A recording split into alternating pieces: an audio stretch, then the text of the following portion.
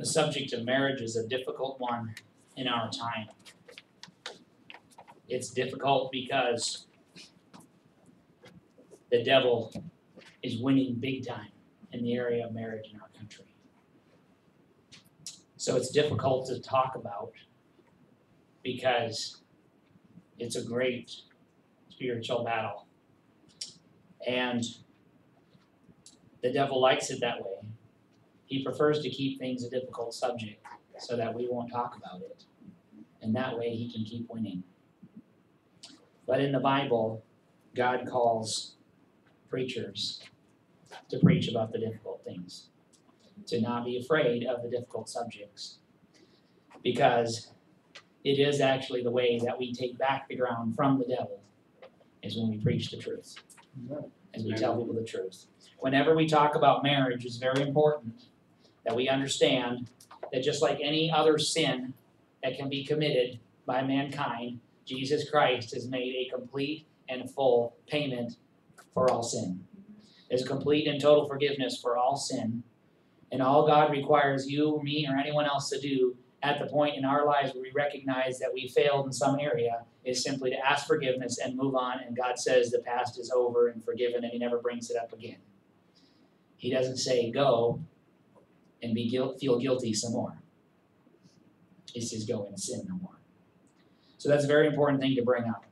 But I want to say that today this message, the message about marriage, is not only for married people. It is for unmarried people as well.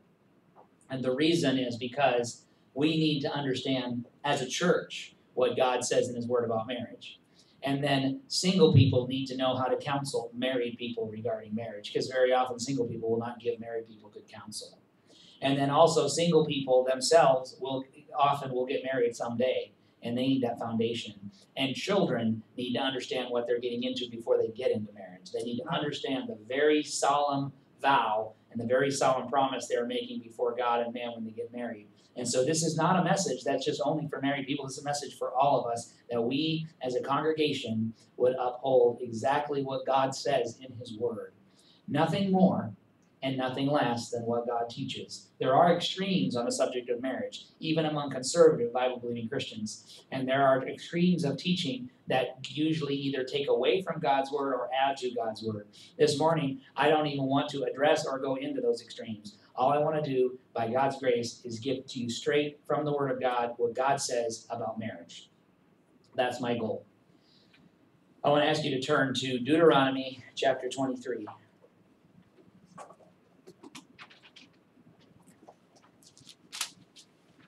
Deuteronomy chapter 23. And I read verses 21 through 22. Deuteronomy chapter 23, verses 21 through 22. When thou shalt vow a vow unto the Lord thy God, thou shalt not slack to pay it. For the Lord thy God will surely require of thee, and it would be sin in thee. But if thou shalt forbear to vow, it shall be no sin in thee. Please keep your finger in Deuteronomy 24. I ask you to turn over to Ecclesiastes 5, where a very similar statement is made.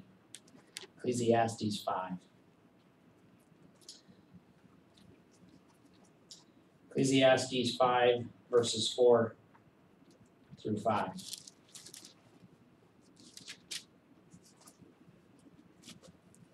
Ecclesiastes chapter 5, verses 4 through 5. When thou vowest a vow unto God, defer not to pay it, for he hath no pleasure in fools. Pay that which thou hast vowed. Better is it that thou shouldest not vow than that thou shouldest vow and not pay.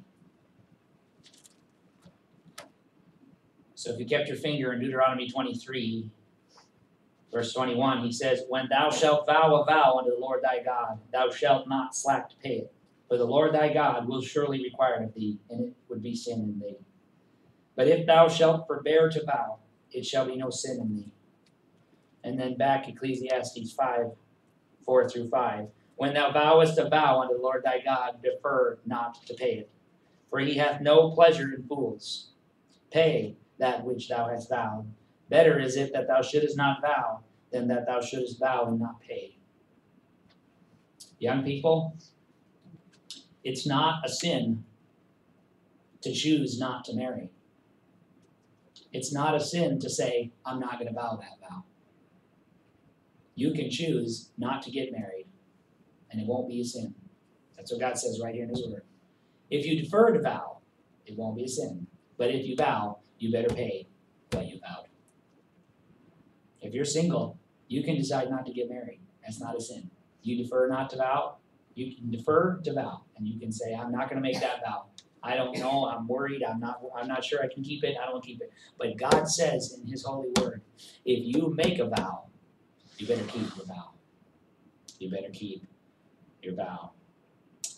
And that is the title of the message today, Pay Your Vows. Pay your vows. Heavenly Father, I pray that you have filled me with your Spirit as I preach. Father, I don't want the meaning of this message to be lost. Father, we have all sinned and come short of the glory of God. Father, none of us measure up to your holy word, but you warn us in your word about keeping your word and about keeping our word for a reason, because there are devastating consequences when we do not keep our word and when we do not follow your word. So, Father, may this not be a message of condemnation, but, Father, may it be a message of challenge to all of us, that we will say from this point in our lives into the future that whatever vows that we have made at this point in our lives, on April 28th, 2019, from now till the day that I die, whatever vows I have made that I am able to keep, I will keep those vows. I pray that we would all commit to that this morning. In Jesus' name, amen. Please turn to Matthew chapter 19. We'll be looking at a lot of scripture today, and it's important because this is a subject that there's a lot of confusion about. So we do need to look at a lot of scripture. Matthew chapter 19, verses 4-6.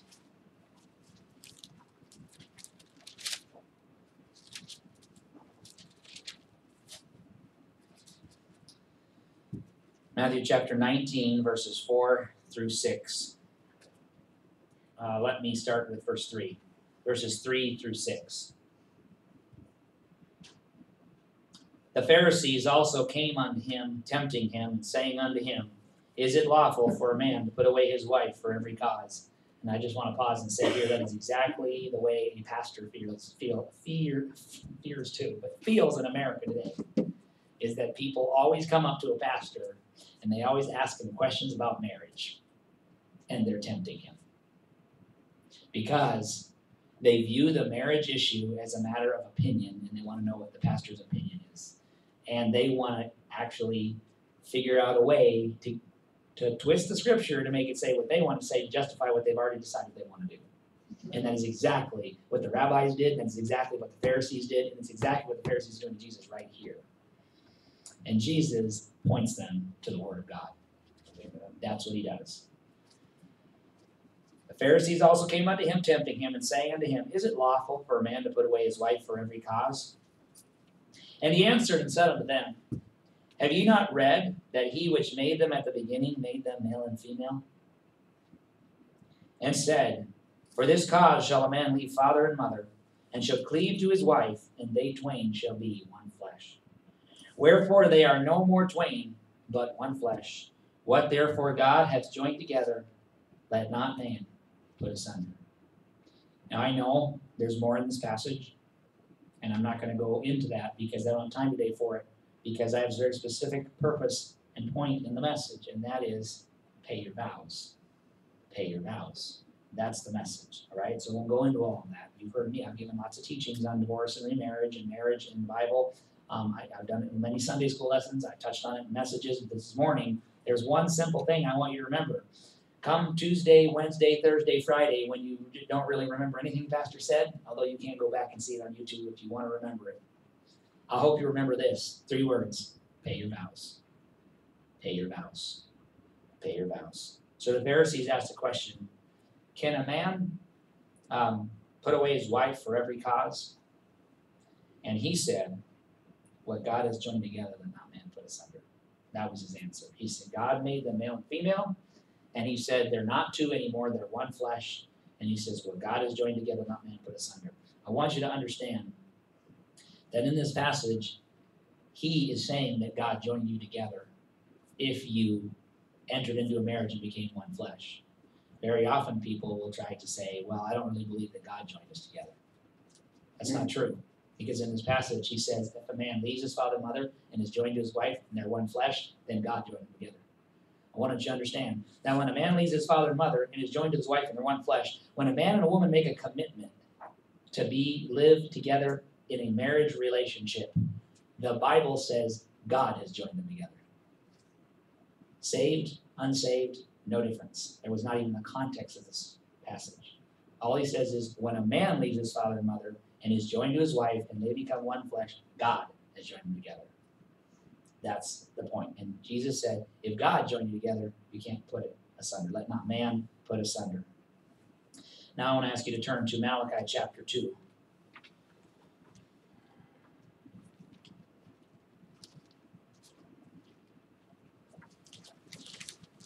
Malachi chapter 2, verses 13 through 16.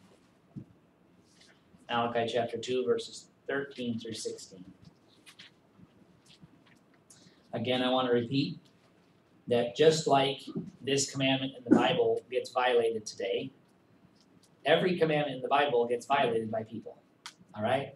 So when we sin, God forgives us our sin when we ask him for forgiveness. All right?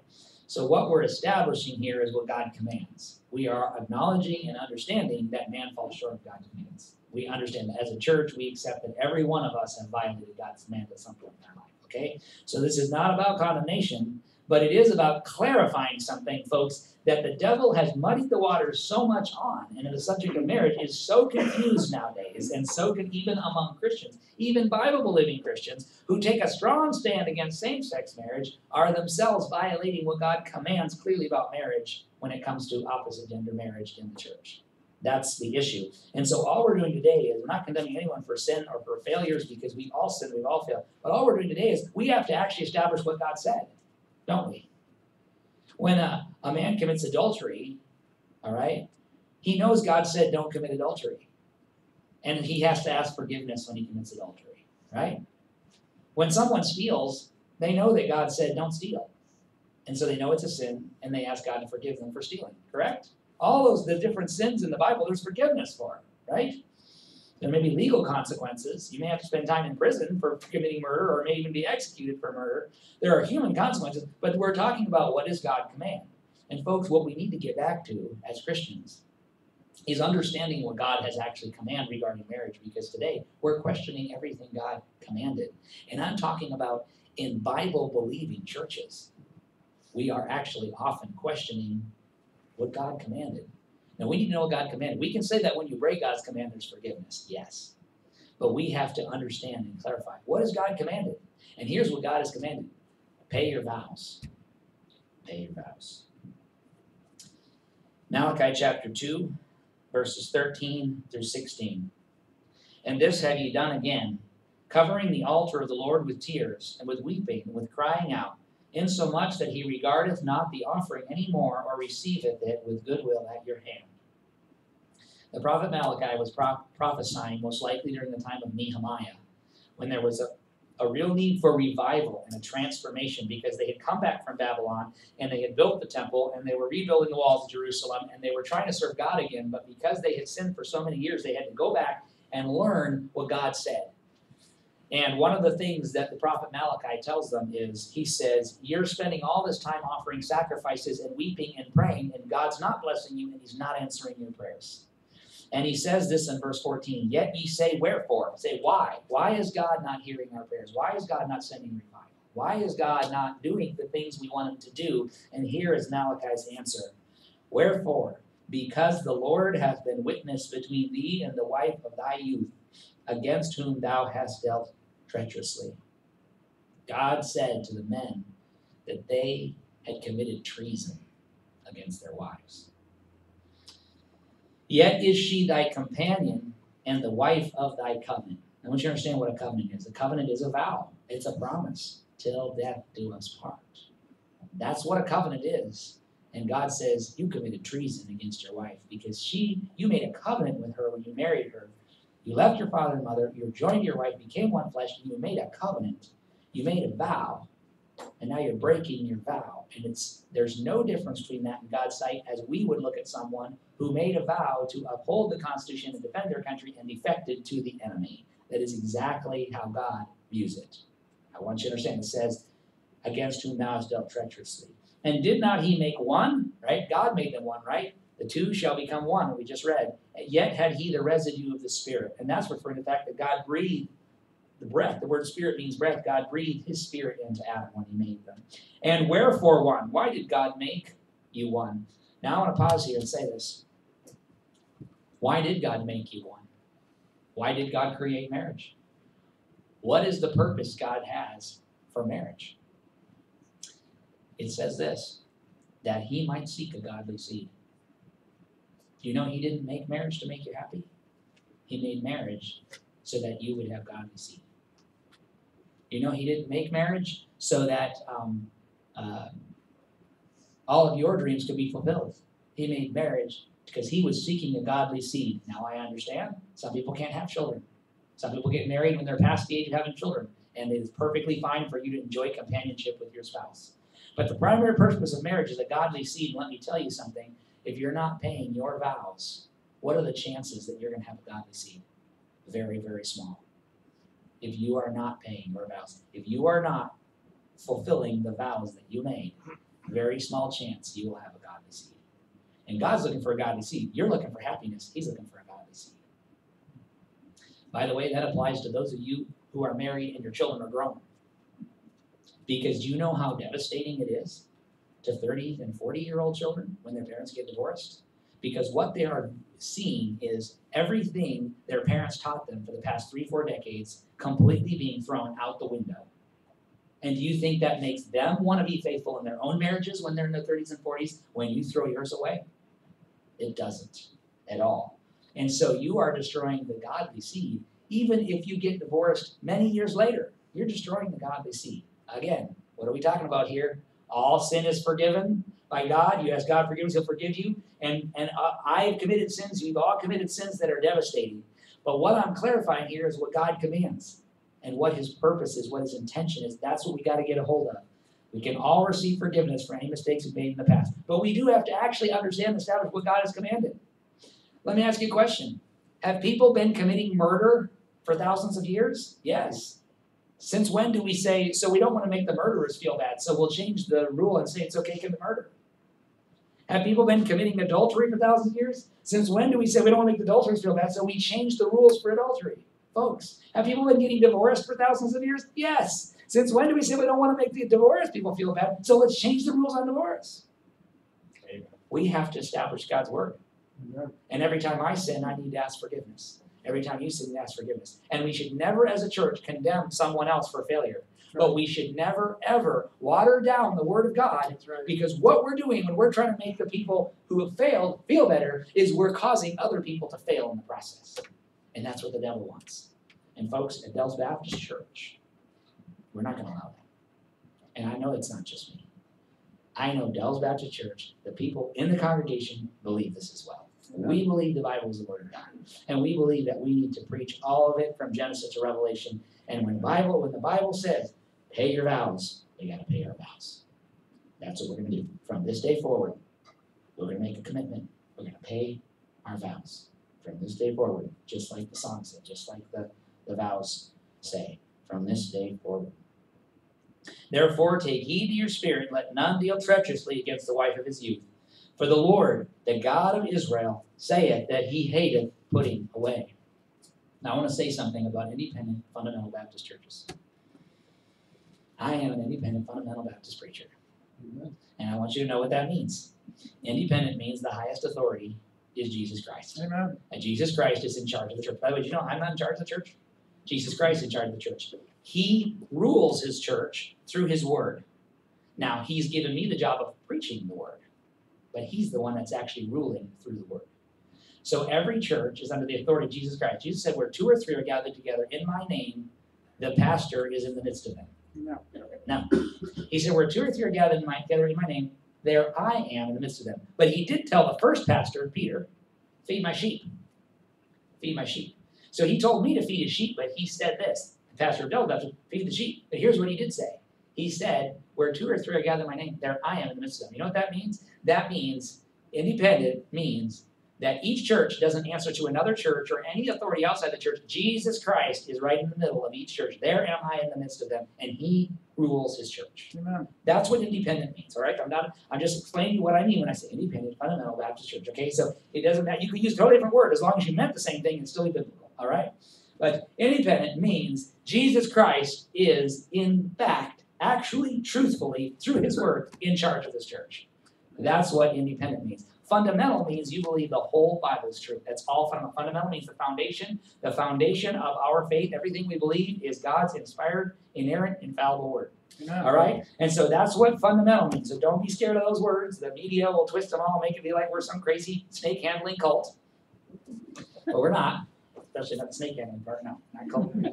But we're just simple Bible-believing Christians who say that Jesus Christ is in charge of this church because the Bible says he is, and he rules the church through his word, and Jesus' word is fundamental, means the foundation is God's truth and his holy word, and that's what we believe. We believe the whole Bible. So independent means Jesus Christ is in charge of the local church. Fundamental means the Bible is all true, and Baptist means you believe that the biblical model for baptism is believer's baptism by immersion, which means in the Bible, a person made a profession of faith in Jesus Christ. He said, if thou believest with all thine heart, thou mayest, and then he said, then I can baptize you. And he baptized him. It means you make a profession of faith in Jesus Christ, and then we baptize you.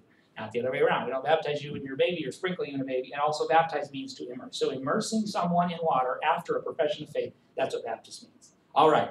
Now that I've clarified, so we don't have to be scared of that term. I am an independent, fundamental Baptist preacher. Now you know what it means. But folks, we have a problem in independent, fundamental Baptist churches. Because in independent, fundamental Baptist churches, if you say, God hates sodomy, you'll get a big amen. If you say God hates homosexuality, it's a sin, it's wrong. Now, in all fairness, independent, fundamental Baptist churches are the strongest on soul winning. So they'll go after people living a lesbian, homosexual lifestyle and share the gospel with them. They will show them love. So in all fairness, they're really not the hate speech people. Because even though they preach it's a sin, just like I'm preaching divorce is a sin today, just like they're preaching that it's a sin, they will go after those people and show them love and share the gospel. And there are many born-again Christians in independent, fundamental Baptist churches that used to practice a lifestyle of homosexuality and lesbianism and all the other cues and all the other things people are doing. All right? But here's the problem. There aren't that many people who are practicing homosexuality and lesbianism in the average independent fundamental congregation. But there are a lot of people who are either divorced, about to have a divorce, or who believe divorce is okay. And God says not only in his word that he hates the sin of homosexuality, but he also says that he hates divorce. Right. And folks, when God says he hates one sin, and there's a lot of it in the average church, and then he says he hates another sin, and there's very little in the church, and you spend all your time harping on the sin that isn't even very much in the church, and you completely ignore the one that's there, folks, as pastors, we need to go look in the mirror. When we say, what are we doing? We are just like preaching for amens. Because all the people who have been divorced, remarried several times would love to say, amen, preach it, when they talk about sodomy. But they're not going to say as much, amen, preach it. And there's a saying, you'll say amen until the pastor starts plowing your corn. Then all of a sudden you're quiet. It's true. Now here's what I'm saying, because you know that I am not someone who wants you to go home and feel guilty about any area that you failed. You know I don't want you to do that. And I have failed many times. And I struggle with guilt myself. Not going to go down the list of all the things that I feel guilty about now from my past, but I have plenty. Trust me, I'm human, and I have plenty of things I regret from my past. But that's not my goal. But my goal is simply to say this, folks, when the devil is winning and having a heyday in the area of marriage in Bible-believing churches, we need to get back to preaching what God says is wrong in Bible-believing churches, because that's one of the reasons, is that people aren't really sure it's really wrong, and they have all these excuses that they're making for why in some situations it's okay, and that's where the devil gets a little inroad, and he comes in, and it becomes a cancer that destroys all the families in the church and all the marriages in the church. So we got to get back to that. Got to get back to talking about what the Lord hates. And there are many things the Bible says he hates, but especially when it's something that is a real problem among Bible-believing Christians, we got to get back to saying this is a sin. God hates it. The Lord, the God of Israel, saith that he hateth putting away. And that word putting away, that phrase means divorce, to put away your spouse, okay?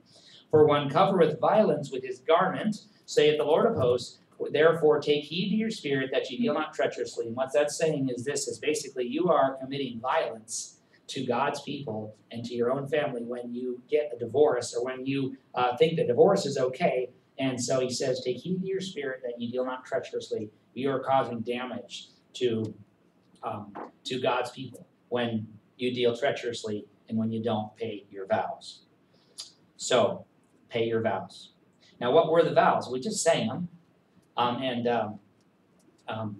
I have to tell you something. I really disagree with the most common practice of marriage nowadays in the church, is that when you have a marriage ceremony, the pastor says, repeat after me. I disagree with that. Because I think if you are going to make a vow and a promise that literally is affecting the rest of your life, you probably ought to memorize that. You probably ought to know. I mean, you're memorizing John 16, the Romans Road, all these, John 3:16, the Romans Road, all these things we memorize in the Bible. And it's like the most serious commitment you're making in your life after salvation. And you're just going to repeat after the pastor. And then like 5 minutes later, you don't remember what you said. Folks, we ought to be memorizing our wedding vows. I do think we have to. All right. So the wedding vows, obviously I memorized mine. That's why I say that. But I really believe that's important. So wedding vows, what are the vows that you made? Now I had a lady say to me one time, well, the vows are man-made.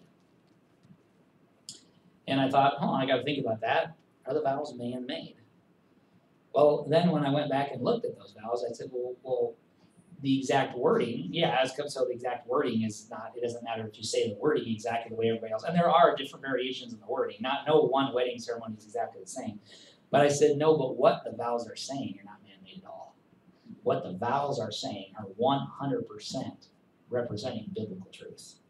So I want to talk to you about what you vowed when you made the wedding vows, and some of you, it will be what you will vow someday if you make wedding vows. Pay your vows. Genesis chapter 2, please. And the first thing you said was this, for better. Vast majority of you, unless you had a highly creative wedding, the vast majority of you said, for better, for worse, for richer, for poorer, in sickness and in health, to love and to cherish, till death do us part. The vast majority of you said that. I know that's what I said in my wedding, and I can remember even though it was 19 years ago. So the vast majority of you said this is what you vowed, and we're talking about paying your vows, all right? So what I want to do is I want to talk to you about what you vowed. I want to talk to you about paying now. It's time to pay up. This is what you said. This is what you promised. You looked into her eyes. You looked in his dazzling eyes. And you said, for better, for worse, for richer, for poor, in sickness and in health, to love and to cherish, till death, not divorce, till death do us part. And now it's time to go back over what you said and pay your vows. Pay your vows. Genesis chapter 2, verses 18 through 24. This is for better. It's before sin, right? So it was definitely for better. Verse 18, and the Lord God said, it is not good that the man should be alone. I will make him an help meet for him. You notice God said it's not good for man to be alone. What does that mean if it's not good and then he's going to fix the problem? Does that mean it's for better? Yeah. For when he was single, it wasn't for better. But when he got married, it was for better. Folks, remember this. I don't care how long you've been married. I don't care how many problems you have now. God says it was better for you to get married. Yeah. For better. It's not good that the man should be alone. And out of the ground the Lord God formed every beast of the field and every fowl of the air and brought them unto Adam to see what he would call them. And whatsoever Adam called every living creature, that was the name thereof. And Adam gave names to all cattle and to the fowl of the air, to every beast of the field. But for Adam there was not found an help meet for him. All right, he's still waiting for the better. And the Lord God caused a deep sleep to fall upon Adam. And he slept, and took one of his ribs, and closed the flesh instead thereof. And the rib which the Lord God had taken from man made he a woman, and brought her unto the man. And Adam said, This is now bone of my bones, and flesh of my flesh. She shall be called woman, because she was taken out of man. She shall be called man, because she was taken out of man. And in Hebrew, she shall be called Isha, because she was taken out of Ish. Therefore shall a man leave his father and his mother, and shall cleave unto his wife, and they shall be one flesh. That's the foundational passage for marriage in the Bible. A man leaves his father and his mother, and shall be cleave unto his wife. That's the gender you had at birth, just clarifying. And they shall be one flesh. All right, that's for better. So folks, I want you to understand that when you first get married, the vast majority of people, unless you were old enough to remember shotgun weddings, the vast majority of people, when you got married, it was for better. I mean, you were happy. That was a happy day. Okay, I know there's exceptions, but the vast majority of the day you got married was not a sad day. It was a happy day, vast majority. Okay, even if some of you had a few questions in your mind, hey, it was a happy day in general. So, for better. That's not really that hard to vow to be faithful till it's for better, right? But folks, if we're not careful, you know what we're really saying when we say our vows? We're saying for better, and I hope it's only for better. But what we're saying is for better, for worse. You see, I want you to understand something. When Jesus Christ laid down his life for us on the cross, do you know what he was saying to us? Do you know he knew every sin you'd ever commit? Did you know he knew how much you would fail him after salvation? Did you know he knew all the ways you were going to make him look bad as a Christian? All the ways you were going to grind his name into the mud? You know he knew all of the atrocities that different denominations were going to commit in history in the name of Christ? You know what he said? For better, for worse, for richer, for poor, in sickness and in health, to love, to cherish, till death do us part. Except it wasn't till death do us part because it's eternal, isn't it? That part was different. So that's where your part's a little easier. You only have to do it for a few years, and then when you get to heaven, you're done. You're married to Jesus Christ, and that's forever. All right? But that's what Jesus was saying. He knew the for worse part. And he died for you anyway. He knew the problems you were going to cause him. And he died for you anyway. That was his commitment to the church. Husbands, love your wives as Christ loved the church. Wives, submit yourselves to your husbands as the church is subject to Christ. He knew. He knew. For better. So when you first get married, in general, it's for better. The good times. Oh, we love the good times. We all love the good times. But folks, there's going to be good times, there's going to be bad times. Even for Jesus Christ in his church, there are good times and there are bad times. And he's committed. So folks, for better, for worse, we need to get this in our head. Oh, people say this. Well, I think God wants me to be happy. So I am not happy, so I need to get out of this marriage. Folks, no. God wants you to pay your vows. God wants you to pay your vows. And when you pay your vows, you are an example and you are a picture of God's relationship, covenant relationship with us. God wants you to pay your vows. So that's for better. How about for worse? Let's go to Genesis chapter 3. Mr. Hansen probably could predict that for worse was going to be Genesis chapter 3. Right? It wouldn't be worse, wouldn't be chapter 2, and better would be chapter 3, right? So Genesis chapter 3 is when everything hit the fan, right? Okay, so Genesis chapter 3 and verses 16 through 19. Don't have time to talk about it all. We're just talking about what relates to your vows. Genesis chapter 3, verses 16 through 19. And unto the woman he said, I will greatly multiply thy sorrow and thy conception. In sorrow thou shalt bring forth children, and thy desire shall be to thy husband, and he shall rule over thee. If you study the construction of that and you compare it to the same phrase being used about Cain and sin in chapter 4 of Genesis, which I talked to someone about last week, but I don't have time to explain it here. What that phrase, thy desire shall be to thy husband and he shall rule over thee, what that phrase is referring to is the fact that she was going to want her own way and she was going to be dominated by her husband. That was part of the negative result of the fall. And he says in verse 17, unto Adam he said, because thou hast hearkened unto the voice of thy wife, and hast eaten of the tree which I commanded thee, saying, thou shalt not eat of it. Cursed is the ground for thy sake, and sorrow shalt thou eat of it all the days of thy life. Thorns also and thistles shall it bring forth to thee, and thou shalt eat the herb of the field. In the sweat of thy face shalt thou eat bread, till thou return unto the ground. For out of it wast thou taken, for dust thou art, and unto dust shalt thou return. And they lived happily ever after. I added that. You can tell that when you got married, you wanted to live happily ever after. But you know what happened, don't you? At first it was for better, but then came pain and suffering and hardship and sorrow and children and work and burdens and financial trials and bad attitudes and struggles of who's going to get their way. Thy desire shall be to thy husband, and he shall rule over thee. Folks, that's the for worse part.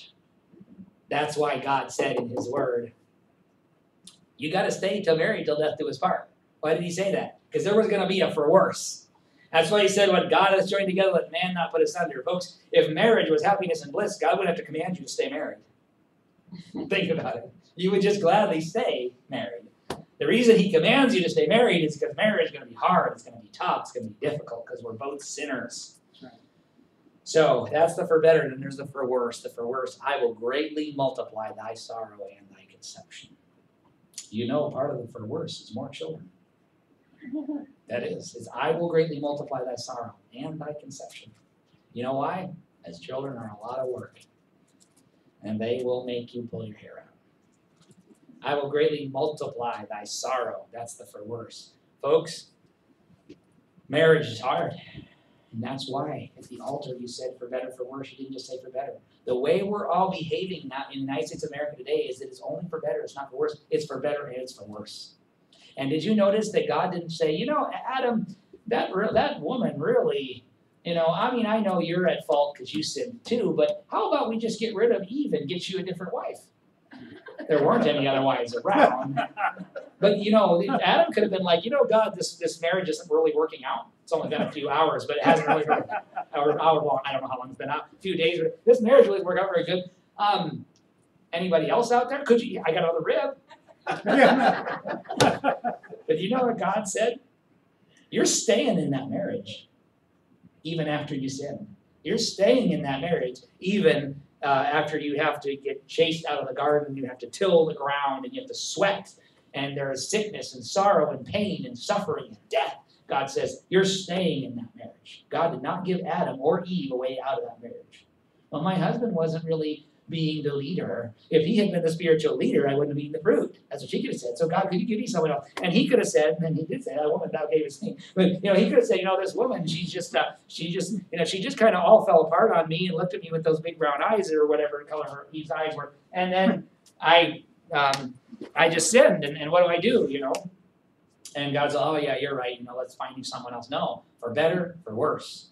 For better, it was wonderful. For worse, it was difficult. And God says, you're staying in that marriage. There's a reason, folks, why the marriage vows say for better, for worse. But now we need to go to for richer. Will you please turn over to Job chapter 1? Mm-hmm.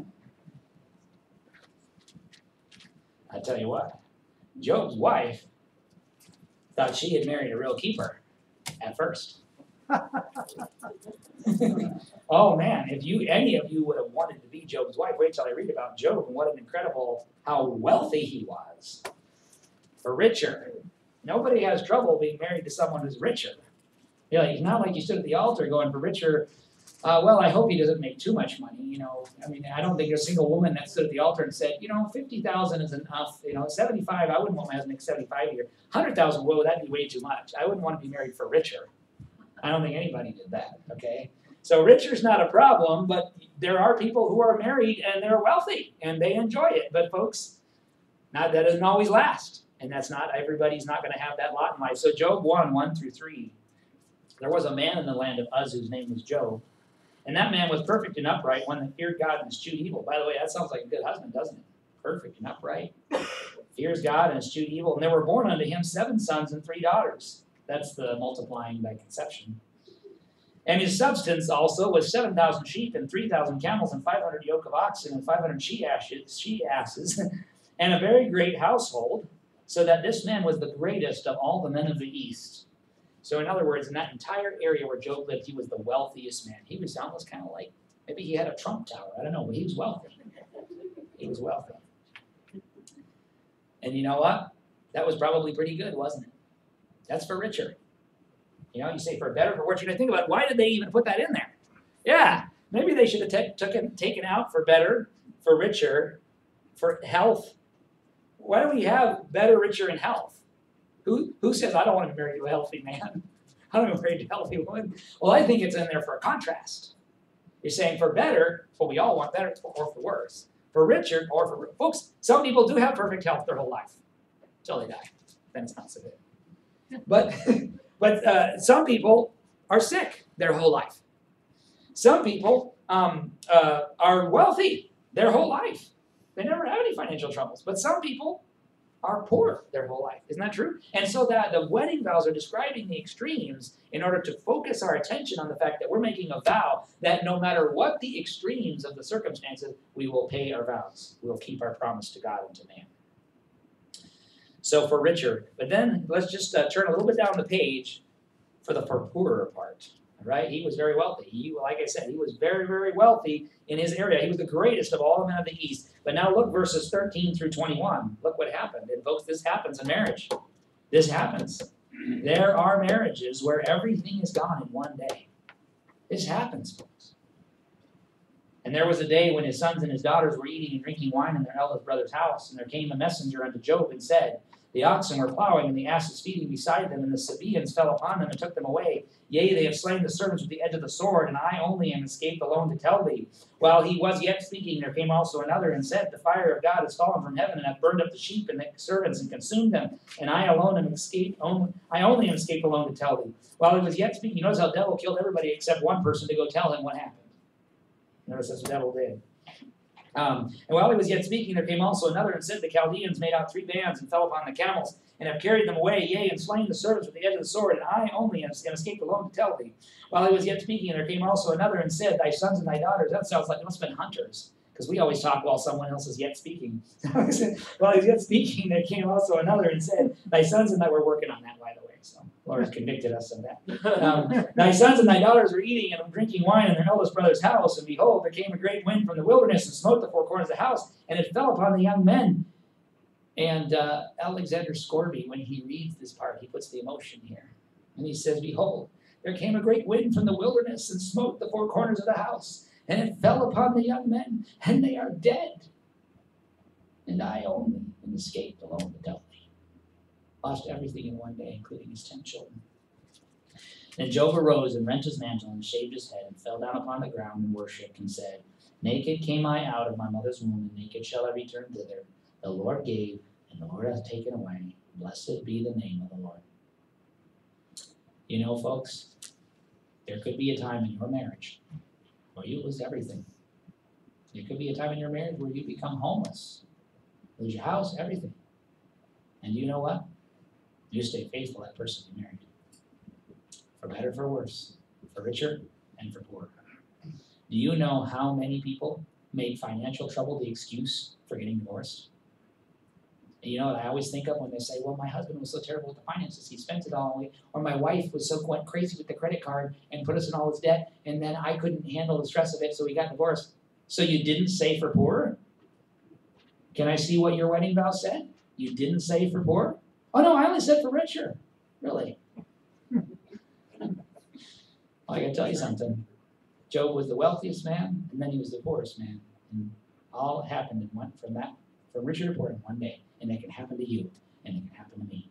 Now, one of us is so financially secure, we couldn't get wiped out in one day. Just like Job, it can happen to you and me.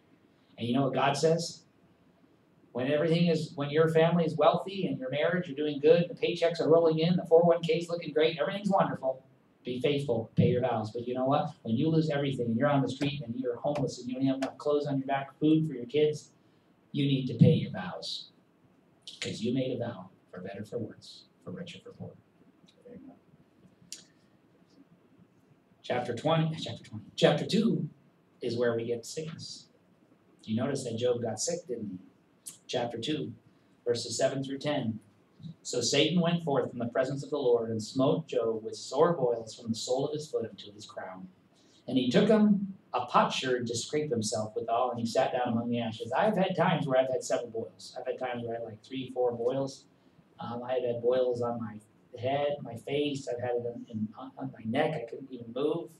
I've had terrible boils, but folks, I can't even imagine having boils from the sole of my foot to my crown.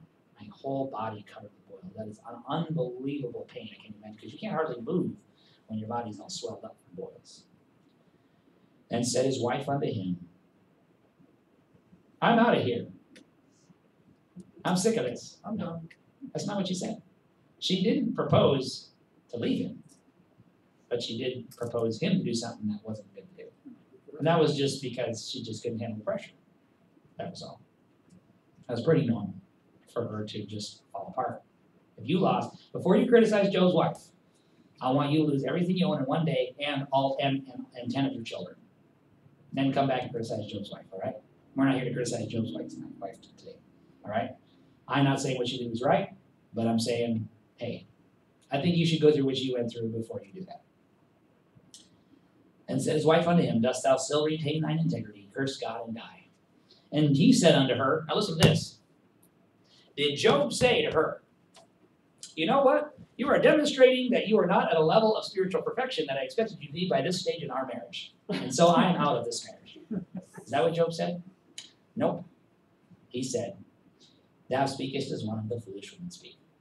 And as Joe Arthur preached an excellent, excellent message called, Why Did Job's Wife Say What He Said? I recommend it. It's on the internet. You can find the message. It's a great message. Why did Job's wife say what he said? She said. He pointed out that he did not say she was one of the foolish women. He said she was speaking as one of the foolish women.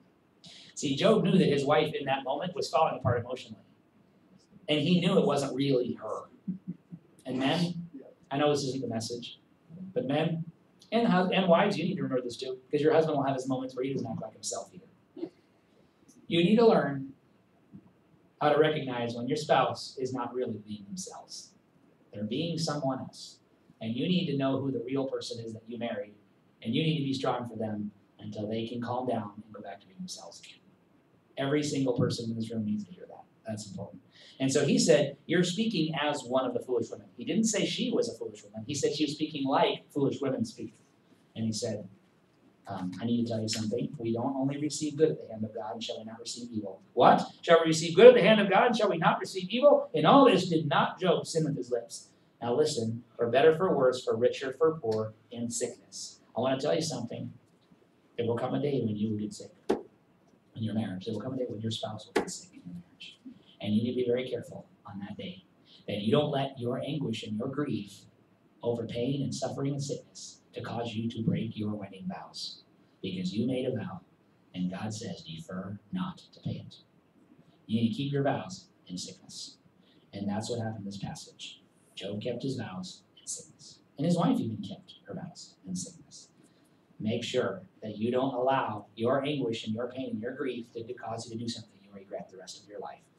You vowed in sickness and in health.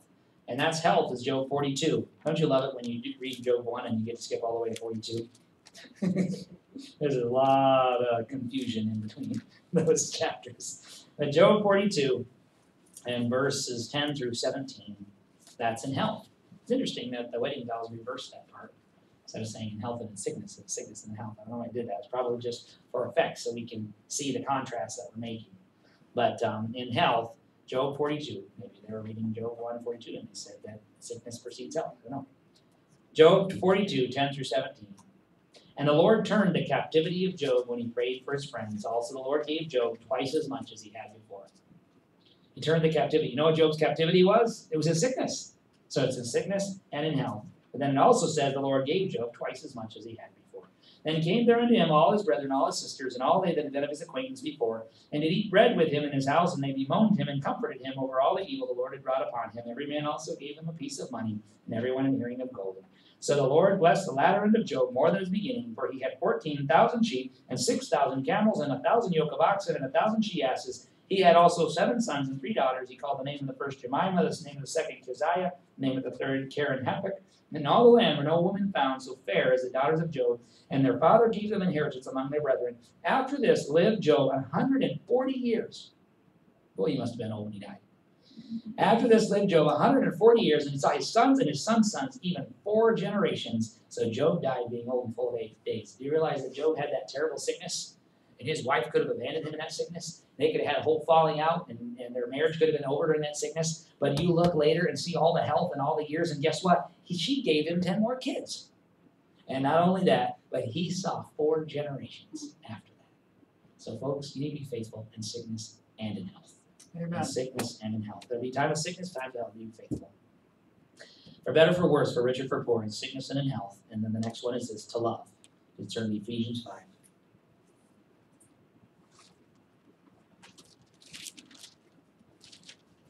Because when you said to love, you did not mean to feel warm, fuzzy feelings toward your spouse. You were not vowing to feel feelings. You were vowing to do some things. A vow is a vow of what you're going to do, not how you're going to feel.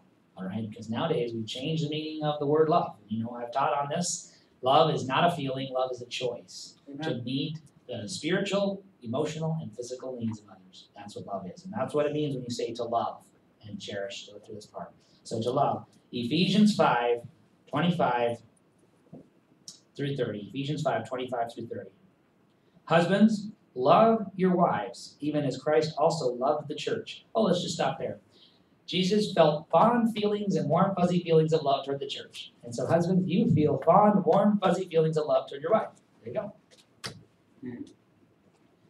There's some things that Jesus did,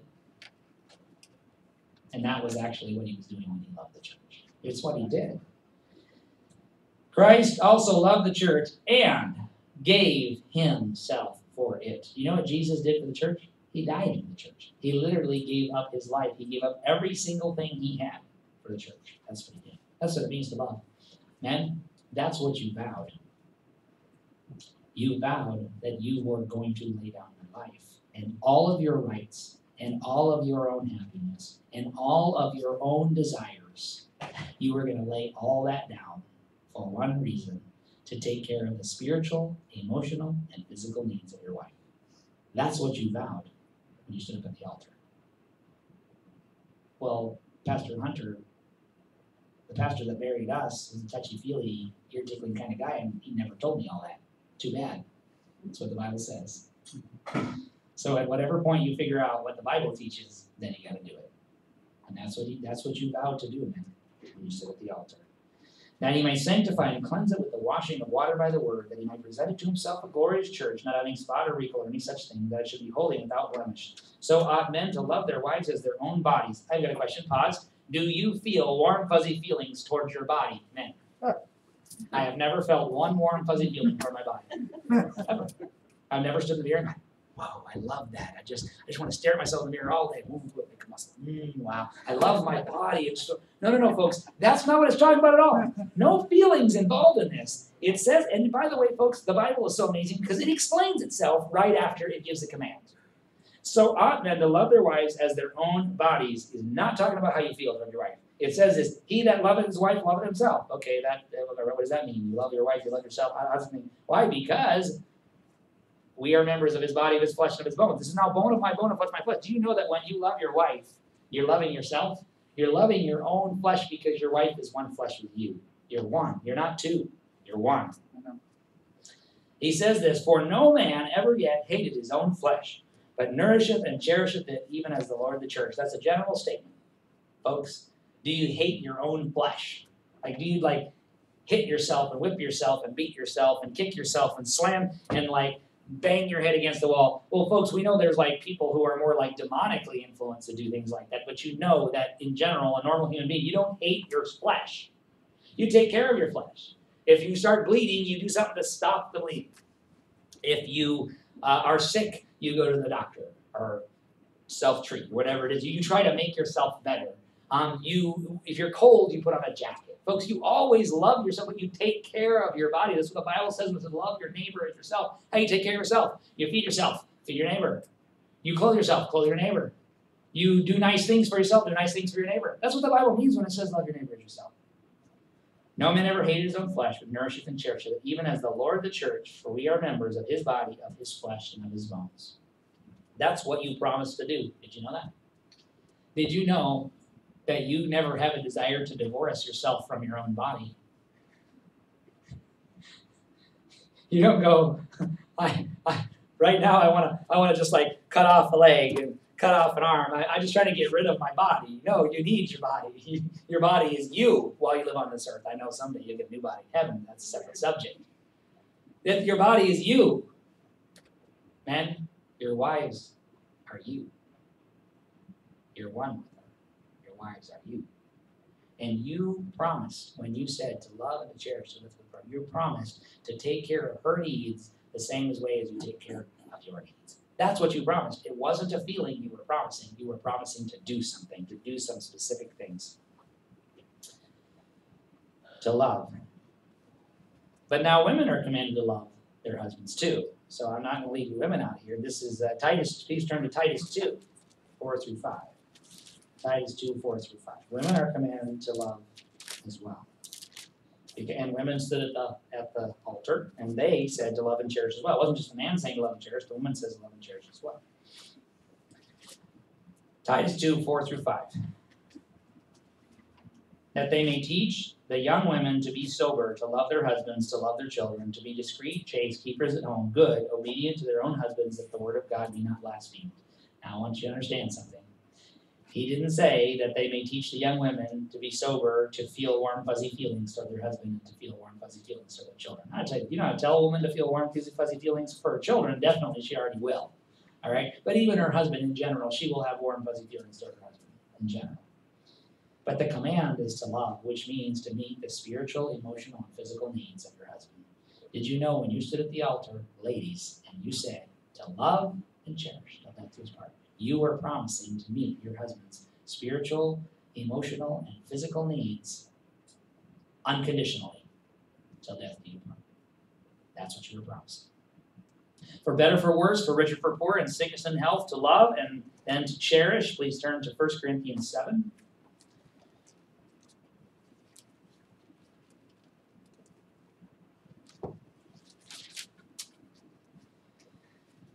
1 Corinthians 7, this is to cherish. It is interesting, to love and to cherish are treated separately in the wedding vows, and there is a different meaning of cherish.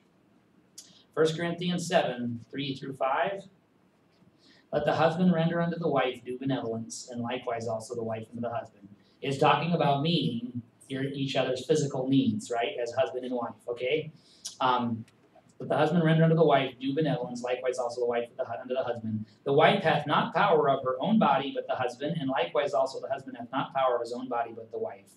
Defraud ye not one the other, except it be with consent for a time, that ye may give yourselves to fasting and prayer, and come together again, that Satan tempt you not for your incontinency. And what that's referring to there is the fact that there is a physical oneness that happens in marriage, and you do not have power over your own body to refuse that physical oneness to your husband, and your husband does not have power of his own body to refuse that physical oneness to his wife. Okay? And that is more than just loving, that is cherishing, because there's a closeness there in that relationship that's different than just living in the same house and being civil to each other. All right? There's a closer thing with that. And cherishing is really enjoying and entering into a really close and intimate relationship with your spouse. You said that you would cherish, and the Bible commands you to cherish one another. The Bible says that husbands and wives have physical needs to be physically one, and you cannot deprive each other of that. And by the way, this is something I've said before, the Bible doesn't say it's only a need the man has. That is not taught in the Bible. Anywhere from Genesis to Revelation, it's not taught it's only a need the man has. In fact, it says, let the husband render unto the wife due benevolence, and likewise also the wife the husband. It actually says the husband's supposed to meet the wife's physical needs before it tells the wife to meet the husband. So all I'm clarifying with that is this. There is a need in marriage for that physical intimacy, and you promised to love and cherish till death do us part. You're not cherishing your spouse if you're depriving them of that physical intimacy. Whether it's you, and I understand that, you get old and things change. We're all going to die someday, all right? I get that. But I'm just referring to the fact that in general, if you're healthy, physically able, there is a closeness that God has designed in marriage. And in fact, the wife has a need for that just as much as the husband. And in fact, the husband is given a command to make sure he's meeting the physical needs of his wife in this passage. To love and to cherish. It's not something you can withhold from them when you're mad at them. And it's not something the Bible says the only time you would actually withhold from them is if you both agree together you're going to spend some time fasting and prayer. And just another subject, but fasting is neglecting the physical to attend to the spiritual. And that's why it refers to that in that passage. So to love and to cherish. Cherish is that extra level of closeness that God commands us to have in marriage. Without which our marriage will not be healthy marriages. And then the last is this, till death do us part. Please stay in 1 Corinthians 7 and just drop down to verses 10 and 11, till death do us part. Is that really biblical? Should we be changing the wedding vows till divorce do us part? After all, think about it. Sometimes your spouse chooses to divorce you and it wasn't your choice, right? So should we change it till divorce do us part? We'd stop and think about it. When you said till death do us part, and they said till death do us part, what if they break their wedding vows? Well, then you're parted by divorce. It's okay for you to go back and remarry, right? But wait, you said till death do us part. So if what you believe is that if your spouse abandons you, you have a right to remarry, then you shouldn't say till death do us part because your spouse isn't dead. Then what you really believe, and if you want to defend it from Scripture and say it's what you believe, and I know many pastors do try to defend that from Scripture, fine. But don't say till death do us part because you're not paying your vows. You made a vow till death do us part, and now you switched it to, well, what it really meant was, if my spouse abandons me, then it's till divorce do us part. Well, then say till divorce do us part. Don't say till death do us part. But by the way, there's a reason why you said till death do us part. I'm switching. There's a reason why. The reason you said it is because the Bible says it. That's why you said it. And you believed it when you first got married. But we like to change the Word of God later to fit our circumstances. You know what that's called? Situation ethics. It's not in the Bible. Verse 10, and unto the married I command, yet not I, but the Lord. Who's talking here, God or Paul? Not I, but the Lord. God's talking. Unto the married I command, yet not I, but the Lord. The Lord is giving this command. Let not the wife depart from her husband. But and if she depart, let her remain unmarried or be reconciled to her husband, and let not the husband put away his wife. Here's the command. Let not the wife depart from her husband. If she departs, let her remain unmarried or be reconciled to her husband, and let not the husband put away his wife. What is the clear command there? Till death do us part. If you depart, remain unmarried, or else be reconciled to your husband, and let not the husband put away his wife. Till death do us part. And there's one more part of that statement, and that's in Romans chapter 7. If you'll turn with me there. Romans chapter 7. I am aware of the time, folks, but I really want us to understand this because this is a very important subject. And if I divided this into smaller sections, there would be some people would not have the same number of people at church every Sunday, and some people would miss part of it. It's very important that you think about everything you vow, not just part of your vows. So that's why we have to go through this. We're just about done. Romans chapter 7, verses 2 through 3. Here's the death part. Romans chapter 7. Another one is, don't depart. If you depart, remain unmarried, or else be reconciled. That's the one that's saying don't depart and remain unmarried if you do depart. Here's the part that specifically mentions death. Romans 7, 2 through 3. For the woman which hath an husband is bound by the law to her husband, so long as he is nice to her. So long as he meets all her needs. So long as he is the knight in shining armor she thought she married at the altar. So long as he keeps his vows, then she keeps hers. No, folks, it says this. The woman which hath an husband is bound by the law to her husband so long as he liveth. As long as he's living, she's bound by the law to her husband. That's what she promised till death do us part, not till divorce do us part. But if her husband be dead, she is loosed from the law of her husband. Till death do us part. If her husband be dead, she's loosed from the law of her husband. So then if, while her husband liveth, she be married to another man, she should be called an adulteress. But if her husband be dead, she is free from that law. So that she is no adulteress, though she be married to another man. If her husband be dead, she is free from that law. How do you get free from your wedding vows and from being married in God's sight? Till death do us part. It's very clear in the Word of God. And folks, I don't have time to go into all the accepted before today, but I have taught on it. I'll be glad to talk to you later. I've never turned down an opportunity to talk about the Word of God to anyone. Not as scared of the subject. Addressed it many times. But I want to tell you this, just as a thought for you.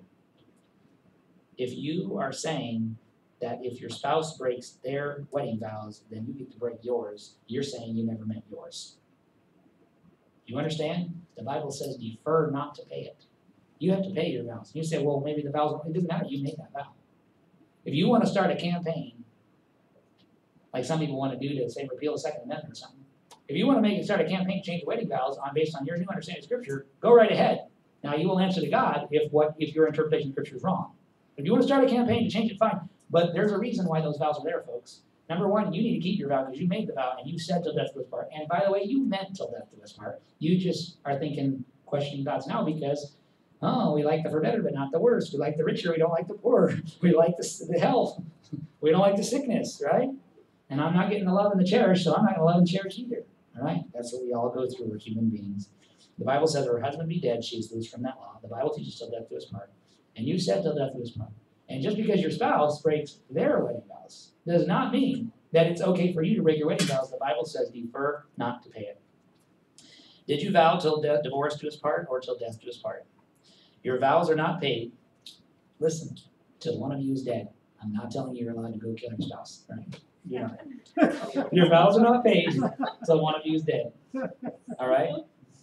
Pay your vows, for better, for worse, for richer, for poor, in sickness and in health, to love and to cherish, till death do us part. Now I want you to listen to this. Your children are counting on you to be faithful. Your spouse is counting on you to be faithful. Your friends are counting on you and watching you, and they will be influenced by you if you're faithful. Your relatives are counting on you to be faithful. Your coworkers are watching you. They're counting on you to be faithful. Your Savior, who gave his life for the church, he's counting on you to be faithful. He wants to tell you someday, well done, thou good and faithful servant. He wants to tell you that he's counting on you to be faithful. Pay your vows. Pay your vows. That's all right. Heavenly Father, this is a hard subject to talk about. But Father, I just know that years ago you put this as a burning burden on my heart. And from time to time, I feel led of you to share this. Father, there have been some things that have happened in this church that make it harder for me to preach this. But Father, you laid on my heart to preach this message before even a lot of these things happened, and even recently, and even just who shows up today in church, and all these different things going through my head. And Father, I know I already felt you wanted me to share this message this week after my anniversary on Monday. And so, Father, I believe that your Holy Spirit was leading and guiding, orchestrating which Sunday I would actually preach this message. And none of this is an accident. And Father, I pray that your Holy Spirit would convict the world of sin and righteousness and judgment. I pray, Father, that your Holy Spirit would move in our midst. And Father, I myself need to be reminded of these vows, because we often have conditional love for our spouses, and you commanded us to have unconditional love for one another. So Father, I pray that this truth that is being so destroyed and so distorted and so ignored, even in many Bible-believing churches, that Father, you would impress it on our hearts, that the seriousness of this moment today would not be lost on us, that we would see that the rest of our lives and even many future generations are being shaped by our obedience to the vows that we have made. And I pray, Father, that you would impress that on us, and that we would see the importance of it, and that you would give us the grace to do it. And Father, I pray that every single person here, regardless of what they have done in their past, that they would make a commitment today to say, I'm going to pay my vows from now onward. I will pay the vows that I made. And so if you're here today, and regardless of your past, anything you've done in your past, if you're here today and you listened to this message and you said, I agree, I don't believe this is the pastor's opinion. I believe the Word of God very clearly teaches, for better, for worse, for richer, for poorer, in sickness and in health, to love and to cherish till death do us part. I believe it's in the Bible. And if that's your response, that your response is that you don't just think this is my opinion, but you really see that this is truly stated in the Word of God, and this is what God wants us to do. And that the Bible clearly says, pay your vows. And you can go back in your mind and remember when you first made your wedding vows, and that's someone that's still alive today, that you are still married to today, that you will say, make this commitment in your heart to God. Just pray something like this in your heart to God. Just say, God, I stood at an altar, and I made a vow till death do us part. And God, you said in your word, pay your vows. And so God, right now, I am renewing my vows. And I am saying, God, I said till death do us part, and I meant it. And I will keep the vows that I made till death do us part. That's your commitment to the Lord. It would really encourage me if with every head bowed and every eye closed, you'd raise your hand right now. It would really encourage me. You can put your hand down. All you single people, I didn't see your hands. I'm just kidding. So I thank the Lord for the response. And the response isn't for me. It's for God. It's for his kingdom. And Father, we need that so badly today. Oh, Father, I pray you bring a great revival. I pray that Dells Baptist Church would always stand for biblical marriage. And I pray, Father, that this community would be transformed because we made a decision on April 28th, 2019, that we were going to be faithful till death to this part. Pay your vows. Pay your vows. Be with us this week, Father. Give us strength for the battle that we all have to face in Jesus' name.